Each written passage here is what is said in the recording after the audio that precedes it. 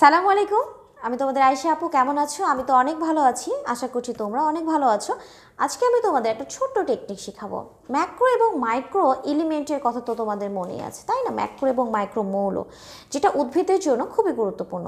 Macro মানে যেটা অনেক বেশি পরিমাণে প্রয়োজন হয়, মাইক্রো মানে যেটা অনেক কম পরিমাণে প্রয়োজন হয়। এই জিনিসগুলো মনে রাখতে তোমাদের একটু কষ্ট হয় যে কোনটা ম্যাক্রো এবং কোনটা মাইক্রো। তো আমরা একটা সহজে একটা ছোট্ট ছন্দ দিয়ে এই জিনিসটাকে খুব সুন্দর করে মনে রাখতে পারবো। ছন্দটা তাহলে কি? আমরা ম্যাক্রো মৌল মনে রাখার জন্য একটা ছন্দ ইউজ করব, ঠিক আছে? ছন্দটি হচ্ছে এমজেকে ক্যাফে ফর নাইস চপস। মনে করো, এটা কিন্তু একটা ছন্দ। মনে করো একটা ক্যাফে আছে, ক্যাফেটার নাম হচ্ছে এমজি ক্যাফে। এই ক্যাফেতে অনেক সুন্দর সুন্দর মজার মজার কি পাওয়া যায়? চপ পাওয়া যায়। তাহলে দেখো আমরা এই ছন্দটা দিয়ে কি জানতে পারছি? এক্ষেত্রে আমরা এটা ম্যাগনেসিয়াম, কেতে আমরা পটাশিয়াম, সিএতে ক্যালসিয়াম, এফিতে আমরা কি জানছি?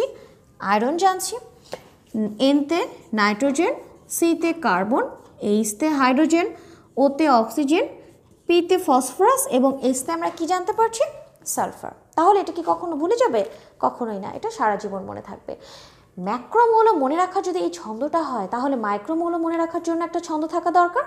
মাইক্রোমৌলটা আমরা যখন মনে রাখবো তখন একটা মজার ছন্দ দিয়ে আমরা মনে রাখবো। কি ছন্দ? Magic bomb. ম্যাজিক বলের নাম শুনেছো, ম্যাজিক বোমের নাম শুনুনি।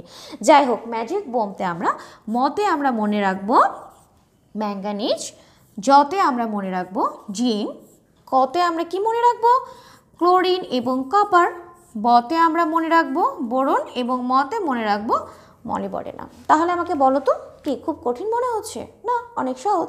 তাহলে এটা কিন্তু এইচএসসি বা এসএসসিতে তুমি কমন পেতে পারো এবং অনেক স্টুডেন্ট এতে এই জিনিসটা কনফিউজড হয়ে যায়, এই জিনিসটাতে কনফিউজড হয়ে যায়, তাদের কনফিউশন থাকে কোনটা ম্যাক্রো এবং কোনটা মাইক্রো।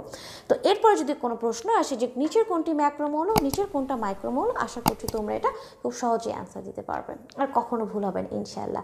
তাহলে আজকে এই পর্যন্তই। অনেক ভালো থেকো। আল্লাহ হাফেজ।